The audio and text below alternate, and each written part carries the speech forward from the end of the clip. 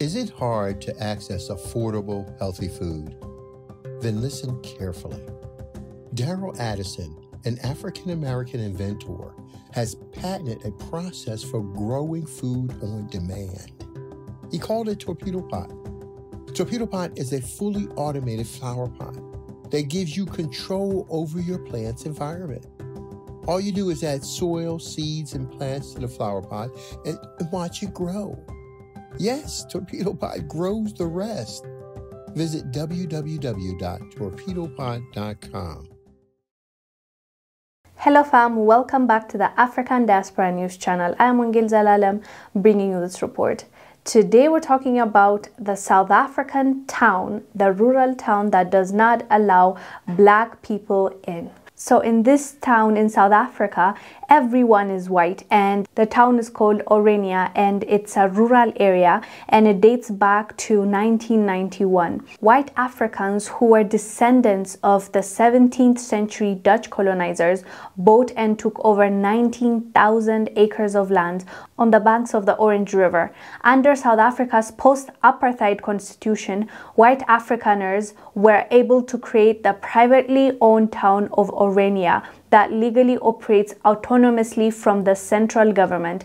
The white-only town holds a population of 2,500. First of all, it's the audacity for me. Second of all, how is the government allowing this to happen? How come there's no investigation going on? How come there's no consequence to their action? You are in Africa, specifically in South Africa. You have a town within that country and you don't even give jobs to the locals. You don't allow them to own a house in your town. And the funny thing, the most hilarious statement that was made by them when they were asked, like, what do you say about the racism? How come no black person has a house here? They said, nobody has applied, like no one came, so that's why. Really? Since 1991, you lived there. There's about 2,500 population, and you're telling me in South Africa, where 80% of the population is black, no one has ever walked in your town and was interested in buying a house or was interested in having a job. You gotta be kidding. Like, you think we're dumb.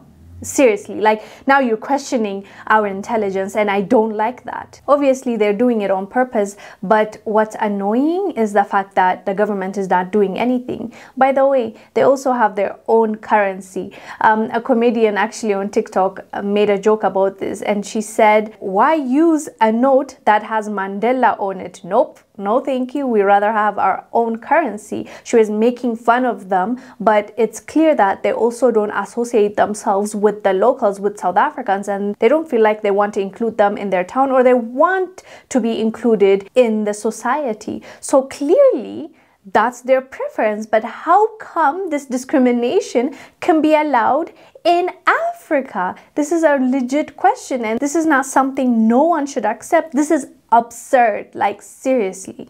Anyways fam, let us know down below what your thoughts are about this. Have you heard of this town that does not allow black people and it's just white people? Let us know down below. I am Wongel Zelalem. I'll see you on the next one. Bye. Living in America as a black person, you recognize there is one set of laws for you and one set of laws for those, especially in the white community. In our book, Passive Aggressive Racism in the System of White Supremacy, I take you through times in my life when I first started noticing white supremacy. We teach you how to recognize it, identify it, and also counter it in our book.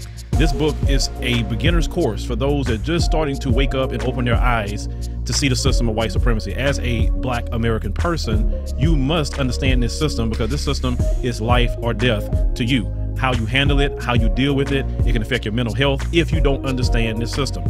Pick up our book, Passive Aggressive Racism in the System of White Supremacy, today on Amazon.